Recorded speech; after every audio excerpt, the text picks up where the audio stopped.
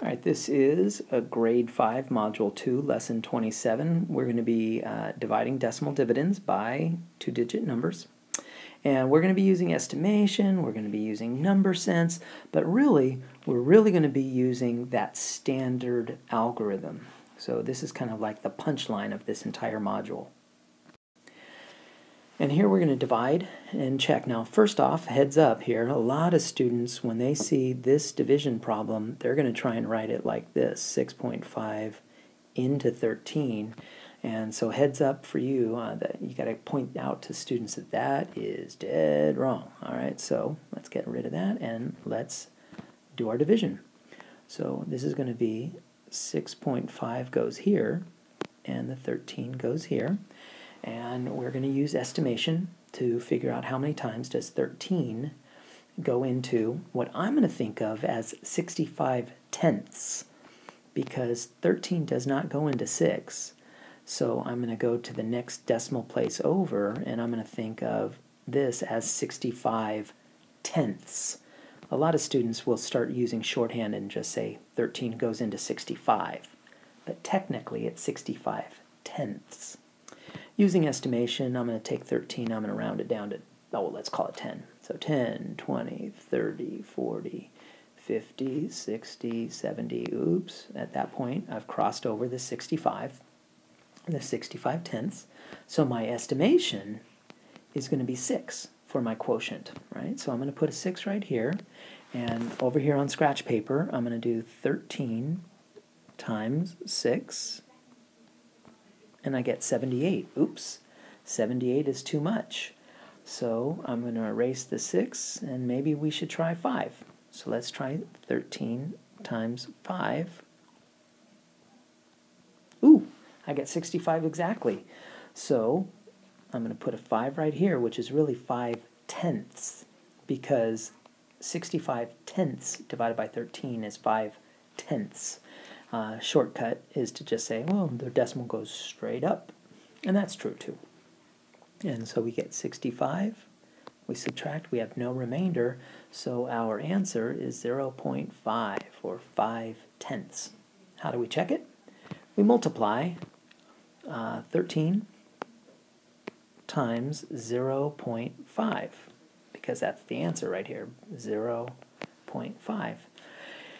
And 5 times 3 is 15, carry the 1. 5 times 1 is 5, plus 1 is 6. And then we don't need to multiply by anything else.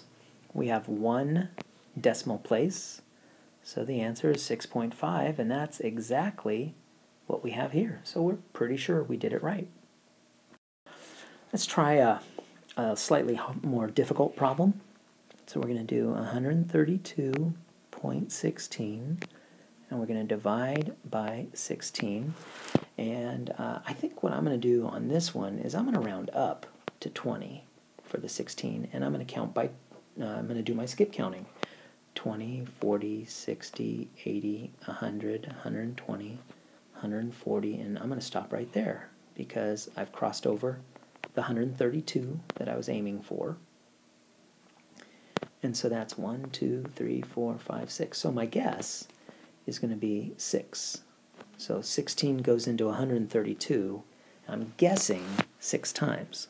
So over here on scratch paper, let's multiply. 6 times 6 is 36. 6 times 1 is 6, plus 3 more is 9. So that's good. I don't cross over the 132. So I can subtract 96. And we're going to see something kind of cool. This is a 2, this is a 1. So that's 12 minus 6 is really 6, and then 12 minus 9 is 3. So what that tells us is I could have gone in to 132 more than just 6 times. So I don't have to erase everything. I could just, let's just stay in this place value right here, and I can say, well, I can see that 16 times 2 is 32. So I could have gone in 2 more times. So I'm going to cross off this 6 and write an 8, because I'm going to go in and subtract out 2 more groups of 16. And so I'm going to subtract, and I get 4 left over. And that's for whole numbers. I bring down the 1, and this decimal goes straight here. So now I'm going to think of this as 41 tenths. And 41 tenths can be divided by 16, and I'm kind of learning my lesson. I'm going to go with 2. So I'm going to put a 2 right here, and we know that that multiplies to be 32 because it says so right here. We subtract, we get 9. So that's 9 tenths left over. Oops, I don't like where I put the 2. I'm going to erase that 2. I'm going to put the 2 right here. That's really the 2 tenths. And then I'm going to drop the 6. Now we have 96, but that's 96 hundredths. And lo and behold, I happen to know that 16 times 6 is 96. So I know I can put a 6 right here. That gives me a remainder of 0. So our answer is 8.26. We should check it. So the way we're going to check it is multiplying the quotient by the dividend. So our quotient is 8.26. We're going to multiply by 16, and we're going to hope that we get 132.16. All right, so let's do that. So 6 times 6 is 36. 6 times 2 is 12, plus 2 is 15, carry the 1. 6 times 8 is 48, plus 1 is 49. And I'm going to put a 0 because I'm going to multiply by 10. And so 1 times 6 is 6, 1 times 2 is 2, 1 times 8 is 8, and now we're free to add. And if I'm going a little fast, feel free to pause and rewind and do everything you need to. So I get 13,216, but I have to remember I had 2 decimal places, so my answer is going to be 132.16, and that's exactly what our original dividend was. So we know that our answer of 8.26 is probably correct. So we're going to practice with a word problem, and this will be the last problem of our video. A seamstress has a piece of cloth that is 3 yards long. She cuts it into shorter lengths of 16 inches each. How many of the shorter pieces can she cut? So the first thing we need to remember is we have 3 yards, okay? And each yard represents 36 inches.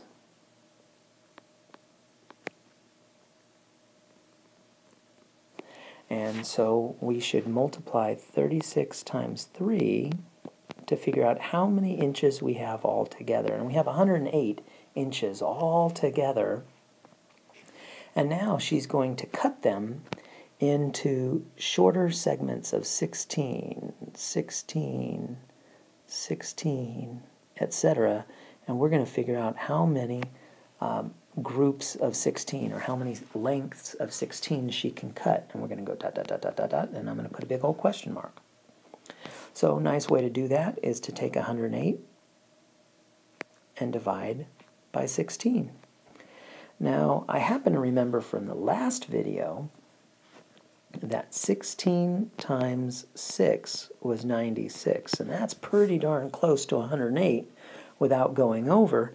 So it looks like we're going to try that one. So we're going to put the 6 right here, and 6 times 16 we already know is 96. We're going to subtract, and that gives us, oh my goodness, that's a 0, that's a 9, that's a 1. Oh, wait, I didn't have to do any of that. That's 108 minus 96. Oh my goodness. 108 minus 96. 108 minus 96. 8 minus 6 is 2. 10 minus 9 is 1. So we have 12 inches left over. So that's 6 times with 12 inches left over. So how many 16s can we fit in? 1, 2, 3, 4, 5, 6 of them. And I'm going to just estimate here. That's 16. And then we would have 12 inches left over, so we don't have quite enough to make another piece. And that is question 3. So the answer is 6 lengths. And that's lesson 27. of Module 2 for 5th grade, where we are really using that standard algorithm for division.